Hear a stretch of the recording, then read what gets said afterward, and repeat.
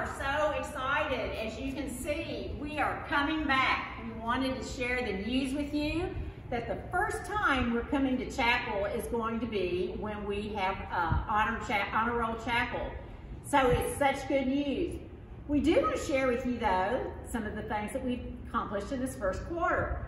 One thing that we've done is we've made sure we were COVID-free. Our kids have been awesome about wearing masks, doing the practices that they need to do, and we have been very successful with it. We've also implemented some other things that we like to share with you. The core, and my favorite part, the competitions. Go Integrity.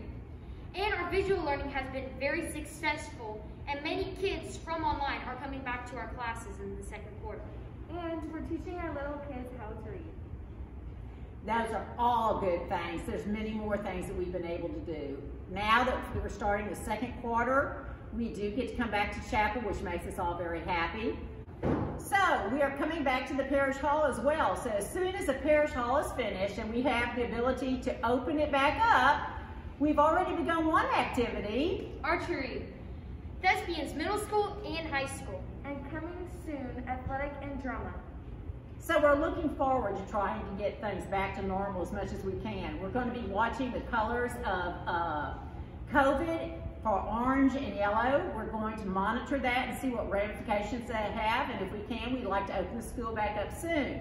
But we have to make sure that we're staying in a consistent pattern of being healthy. So we want to give thanks for all of these things. We want to give thanks for you, and most of all, we want to give thanks for our lovely children. If we can all just bow our heads right quick. Dear Lord, thank you for the blessing of being able to come back into your home in the sanctuary, for the beautifulness, the love, the warmth that we feel when we're gathered under this roof. Thank you for our children. They are a blessing that is like no other. They give us joy, they give us happiness, they give us laughter. They also inspire us to be better people. Thank you for the gifts we have in our teachers. They have been awesome through this time of online and virtual learning as well as face-to-face. They have persevered for these children because they love them. Thank you for all of those who work in our front office. We love them as well. For these things we give thanks. Amen.